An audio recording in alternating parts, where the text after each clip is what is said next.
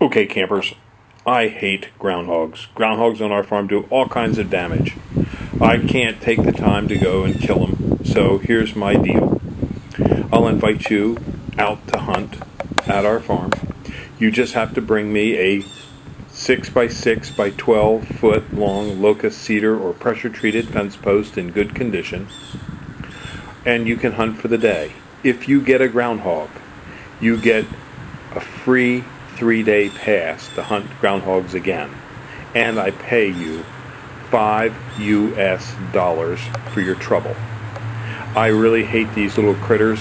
I don't care how you kill them. I don't care if you use an atlatl. You can use a knife, a hammer. You can use your foot. You can use a gun. You can use a bow. We don't care. I'm not the game warden. I'm not going to enforce game laws. There's no bag limit here. Just come and kill these little critters. They're all over the place, and they're very damaging to our tractors and our equipment with their burrows that they make. They don't do much damage to the trees and shrubs, but the fields where they put their holes, damages the tractor axles when the tire hits them. So please come to Highland Hill Farm on Route 313